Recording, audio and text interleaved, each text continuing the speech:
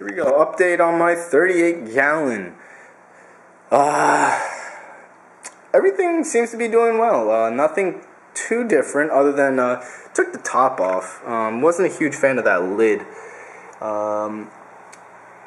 Although, yeah, I don't think I have anything that would want to jump out.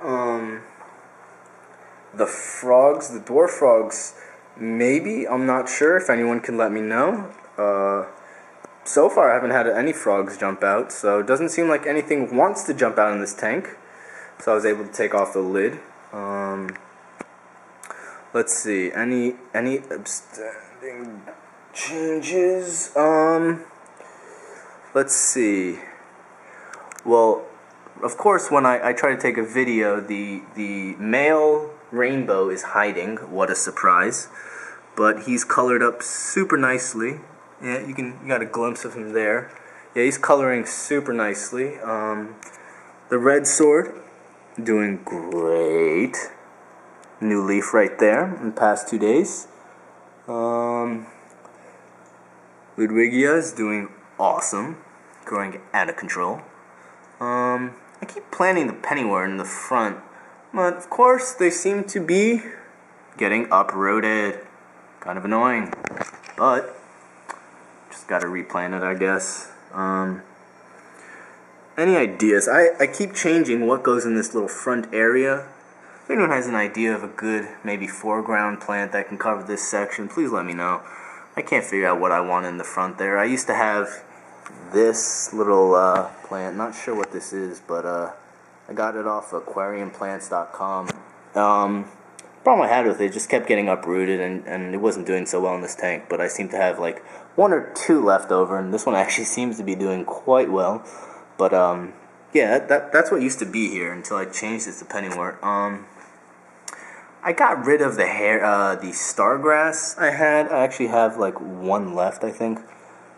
That's actually doing quite well, but the rest just seemed rotten and just did not grow. Yeah, so that's pretty much any updates. Unfortunately lost a bunch of fish with the stupid duckweed problem. I really don't recommend getting plants off of eBay. That was a mistake. Although the duckweed is doing alright, it was definitely not worth messing with my water. But I did the water change, blah blah blah, so everything seems alright to me. Yeah, so this is thriving tank. Can't really think of anything else, so I'm gonna say that's about it. Oh, my cories are getting fat. There must be way too much leftover food, or with the dying fish, they must have been picking at the fish because they got fat over the past 2 days.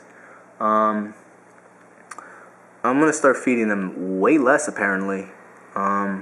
Everyone else doesn't seem too big, but it's just the cories seem to be scavenging and finding a lot of food. They are big. Yeah, that's about it. The banana plant seems to be doing pretty well. I would love to see a lily pad from that. I saw a video of a lily pad off a banana plant, and that thing was awesome. So hopefully, eventually, a month or 2. Who knows? Oh yeah, also, if anyone has any advice or ideas on what the hell this algae is, please do let me know. Can't really pick it up on this camera, but it's blackening these leaves. Damn, you can't really see. Oh yeah, there you go. Now, I do have these guys munching away, but it doesn't seem to be taking off a lot of the algae. I'm thinking it's because there's no current in that corner. It's kind of a dead spot because it's underneath the power head. As you can see, the leaves aren't really moving around as these leaves in the front are, but yeah, anyway, let me know if anyone knows what kind of algae that is and how to stop it. Yeah, that's about it. See my other gold ring loach in this tank. I have the same guy in the other tank. I have 1 in each. Doing well, munching away on the algae in the back. I don't really bother cleaning the algae in the back. I only clean it off the front so you can see really. I don't mind the algae on the back. kind of looks cool in my opinion. It looks like the tank itself, broke in. It looks more natural, but that's just my opinion. Some people may not like it. What else? Oh yeah, this massive sword is going out of control. Tons of new leaves popping up. Kind of hard to see because it's all green, but these are all new leaves coming up in the past, I'd say 2 days, 3 days. Growing out of control.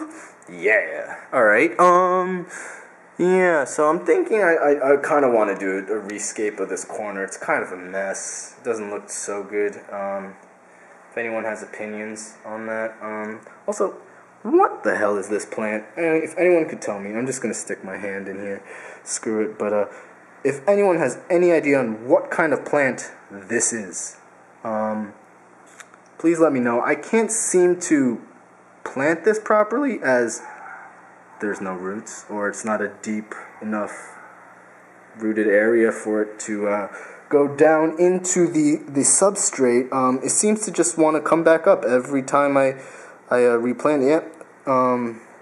So if anyone has any ideas on how to plant this plant, I've been letting it float around the tank. It seems to stay in this area. So, I mean, the plant itself has new growth, so it's doing well, but I just have no idea how to plant it. If anyone has an idea, please let me know. Yeah, thank you. That'd be good.